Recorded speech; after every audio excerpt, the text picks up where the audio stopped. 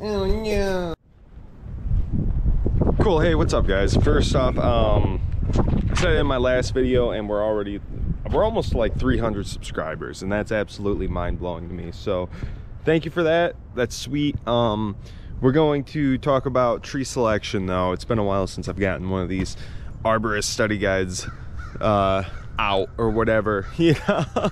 So this is kind of a tough one.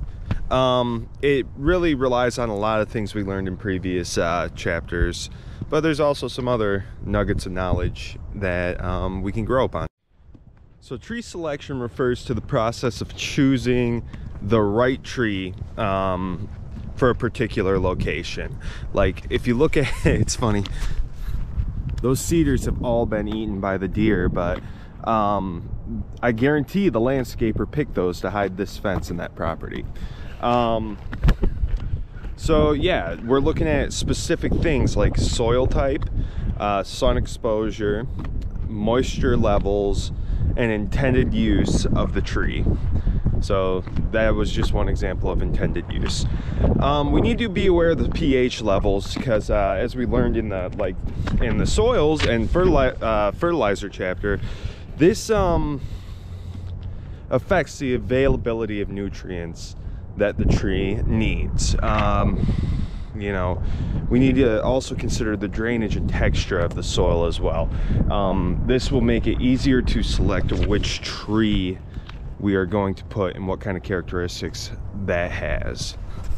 So yeah, soil type is important to consider when selecting what species of tree you want to use in your landscaping. Some species are more susceptible to wetter and like less poorly drained soils, and other species do better in drier environments.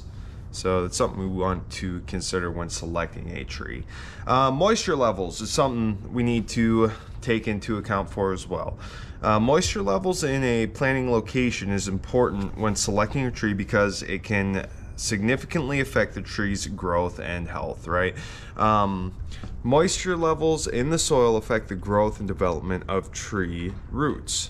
We learned this in our irrigation chapter, how we want to infrequently but deeply soak a root bulb when we're planting a tree. And that can really, you know, that will really help the tree succeed and grow those deeper and sturdier roots. But if we over water, or if we plant a tree that is not susceptible to wetlands, this can lead to root rot or just fungal diseases, I think. Let's see here. Yeah, root rot and fungal diseases through, you know, soil-borne pathogens. Different tree species have different moisture requirements. Selecting the proper tree for moisture conditions in the planting location is crucial for the success of the tree. So that brings us to the intended use of the tree, right?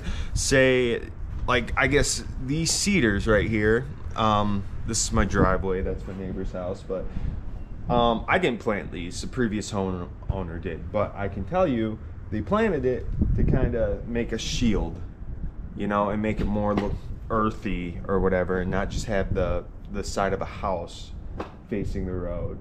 And it's just more aesthetically pleasing. Not that their house, they have a beautiful house, but you'll see it done on factories and things like that, a row of pine trees just to hide, you know, or just for privacy as well. You know, say you're working for the city and they are designing a park. You're going to want to put some trees with large canopies for shade in. You know, like your maples, oaks around here. Where I'm from, it's pretty easy to find a good canopy.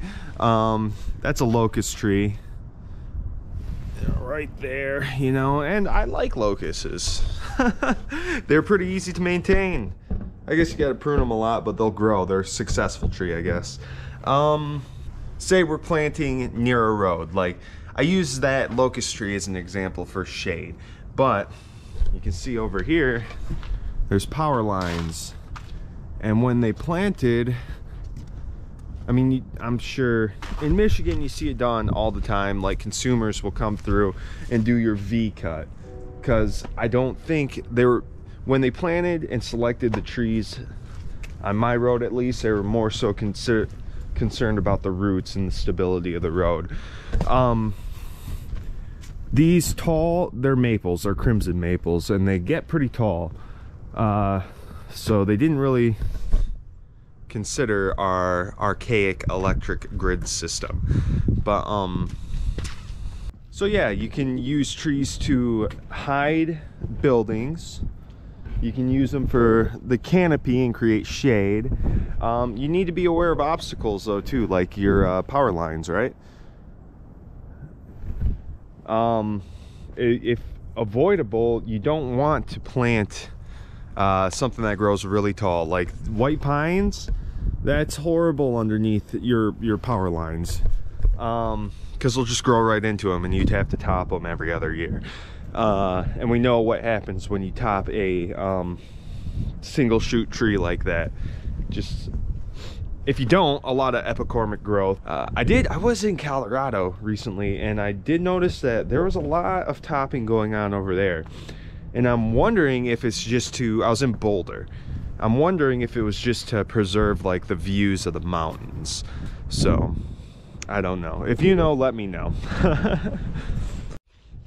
So it's probably more of a shorter, here's another example. This is, I mean, these cedars were planted as a, you know, a barrier, kind of like a fence, instead of using a privacy fence. But yeah, this is going to be a shorter video. Tree selection, I feel like it's just compounding knowledge of the previous chapters and then talking about the practical sense of planting in a landscape. So yeah. I hope you liked. I hope this was helpful. Leave a comment, let me know. Let's talk about some questions you guys might have. It would be great to get this comment section full of like questions and other people answering, you know. Yeah, let's build a little community. Sweet. See ya. Talk to you later. Thanks for watching. Bye.